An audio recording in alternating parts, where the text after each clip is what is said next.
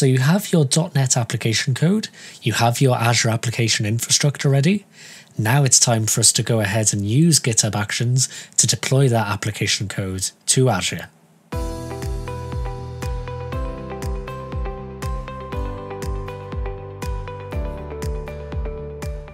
Hello and welcome back to another episode of Cloud with Chris. You're with me, Chris Reddington, and we will be talking about all things cloud. So we're carrying along our journey very nicely here. We've gone ahead, deployed code into GitHub or pushed code into GitHub. We've made some example GitHub action workflows and evolved those now to go and deploy some ARM templates. We're going to continue that evolution now as we continue moving forward and actually deploy the application code onto that infrastructure that we've gone and made there. So let's go ahead and carry on with our screen sharing here, and we'll just remove the pop-up banner. So we now need to go ahead and deploy our application code on top of what we've got here. So once again, we're actually pretty sorted in terms of some of the examples that are out there for us to go and look at and use very quickly. So if I once again just navigate back to these github.com/Azure/actions page, you will see that on here there is an action for Azure Web Apps, a Web App Deploy Azure action. And if we just take a look down here, you can see there's a whole load of scripts and samples here on how we can do that, for example, using Node, etc. But there are some other examples here using .NET, Node, Java, Python, PHP, Docker. And because this is all open source, this is all something that is available on GitHub for you to go and consume. If there's an example that you don't see there yet, all it takes is a pull request to add another template to go and help people in the community there. So we're of course going to go ahead and use the .NET example here. And rather than take this exact sample, we're gonna build upon, I guess, what we've been doing already here. So we are going to take a majority of this information here, of this sample, but we're going to use it within the action workflow that we already have. So if I just close a couple of these extra tabs down here, and you can see what we're going to do if I just paste this in for a moment. There we go. You can see that we're actually making it so that there's multiple jobs inside of the GitHub Actions workflow, or multiple jobs. So we've got the execute sample stage, and then we've got the build and deploy stage. But now we could maybe change it to something like, deploy infrastructure as an example. And then we might have build and deploy application. So you can see then what we do is we use the actions checkout master task again, as we mentioned last time. We need that to pull the code from our repository. Then we have this tasks here to go and set up .NET Core on our actual task runner that is running in GitHub. And then we have just some tasks to go ahead and run a .NET build and publish. And then we have some additional steps down here then around using publish profile credentials. And we'll come back to that one in just a moment. So let's just navigate back, because we also need to add these environment specific configuration to our GitHub action workflow. And the reason for that, if I just add this in first, is you'll see within this workflow, we're referencing this env etc information here. So for the web app name, for the web app package path, and for the, it's just actually the .NET version there as well. So what we can do is we can go ahead and just change the path of where that web app package path is going to be. So because we're going from our source directory, we'll want to go ahead and change that to source. And the web app name, of course, we used some kind of GUID, which is representing our web app. So we just need to go and make sure that's populated correctly. So if we go and find that one right here, it's going to be the website that we want, not the app service plan, by the way, just in case you are following along in your own time. And there we go. So there is one other thing that we need. We need the publish profile secret for this application. And the way that you get that, if you go into the website in the Azure portal here, you can go ahead and get the publish profile from right here. You can double click on that, of course. And once again, this will be gone by the time I go ahead and publish the video, so you won't be able to push to my web app there. But what I do once again is I come back to my repository, go into my settings, create some secrets here, and we need to create a new secret, and it's called Azure_web_app_publish_profile. Azure_web_app. There we go. And we paste that in. Lovely. So that is now done. We have the publish profile there. The one thing that we just need to double check and verify here is how it's going to go ahead and run. In fact, let's go and trigger the workflow first, and you'll see what I mean here. So let's go ahead and just change this to say something like added the application deployment stage. So we'll go and add that step in there, and we'll go and push that. So if I just go ahead and navigate back to our project here and take a look at the actions, and now you'll see there's something is going on here. So the workflow is not valid, unexpected value, runs on is already defined. So that's because of the way that I've set up my workflow file. I haven't quite done that correctly. So if we just go and take a look exactly at what we've done here, I suspect it's because we haven't added that as an element, but I'm just going to double check it just to save us some time, comparing with some other examples that I have,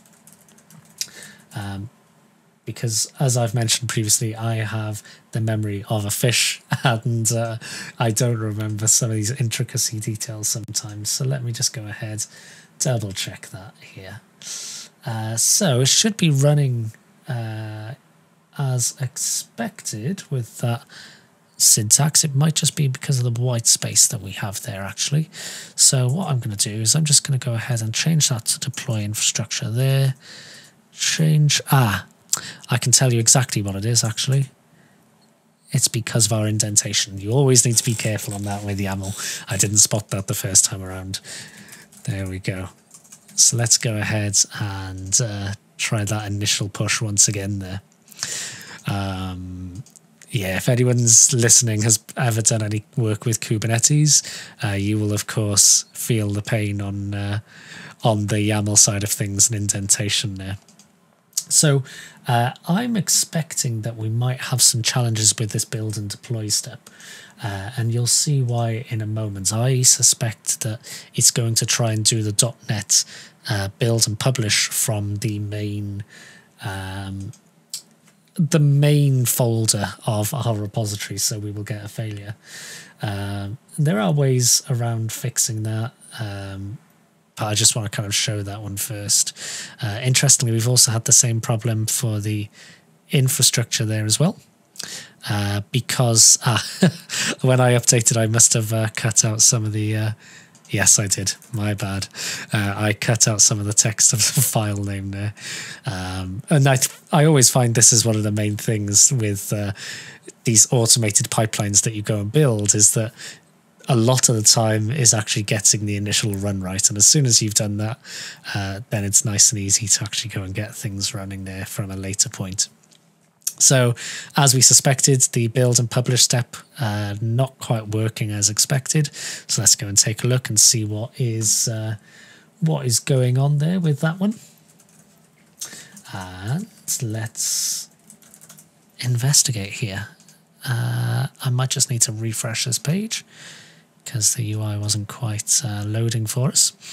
And what we can see there is the current working directory does not contain a project or solution file, as we suspected. So let's go ahead and just make some changes here and go and do something like, what's the best way for us to go and do this? So we're running here using just a script rather than any kind of task specifically. So what I'm going to do actually is I'm just going to go ahead and add this command in here, this pushd command, and then I'm also going to add a popd command right at the end there. Now the reason that I'm doing that is I am changing the directory that we're actually running that script in.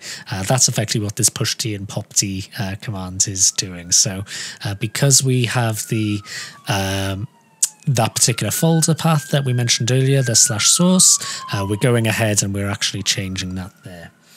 So let's go ahead and just slightly, with a tweaked version, try that again. So change path for .NET to run and fix JSON file name. There we go.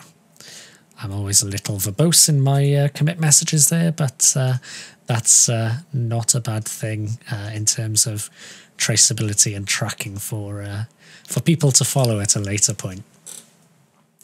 So now if we just refresh, there we go. We can see once again we have our GitHub Actions workflow executing there. And once we come in here to the deploy infrastructure, we should see this time it won't hang on that JSON file there. Because we've actually typed the name correctly this time. That does always help, I find, when you're trying to, reference files, is actually getting the file name right. Who would have thought it?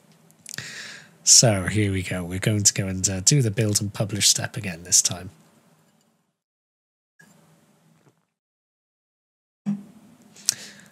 And let's just check back on the deploy infrastructure. So it looks like now that is running because it's been going for about 13-14 seconds there. And it looks like hopefully we're seeing the same with the .NET build and publish task as well. And as I say, I always find it's some of these initial runs where you iterate over things a little bit until you get your working build. And then from there on, it's generally plain sailing, to be honest. So what have we done this time? The working directory does not contain a project or solution file. So that still didn't work quite as expected there. So let's go and investigate a little further and see what's going on. So we do push into the correct package path there. It's because I referenced the wrong variable name. Dear me, there we go. So you're seeing this all in real time, folks. Change the file path variable to the correct name. There we go. You're seeing this all happen in real time in the process I typically find I go through. So we'll once again go and run that. Third time is the charm, third time lucky, as they do say indeed. So we'll go and refresh the page. There we go, we've got that running. And as you probably just noticed, by the way, on the previous workflow run, if we just jump back into that, the deploy infrastructure step did work. So if we jump back over to Azure and take a look at that, you can see that we've got a succeed there of the template once again. And what you'll notice is actually nothing's changed. You know, I didn't have to change the files that I'm deploying. I didn't have to change anything in terms of configuration because of that ARM template and the fact it's idempotent, because of the fact that it's that deterministic kind of step. It's able to go ahead and just detect no changes are needed. So there we go. Everything is deployed as expected there. So that's all good and working well for us. And of course, it'll do the same thing again and again and again now. And it looks like once again we have got a failure. Like I say, this is typically a process that I go through here. So let's go and take a look, see what we've got this time. Okay, so for the interest of time with the video, I just went ahead and paused the recording, and I've just restarted here and solved a few of the issues that we had going on. So I'll explain those now. Number one was that we had a .NET version of 2 point something here in this sample, and locally I had built a version with 3, so therefore I needed to update that .NET version.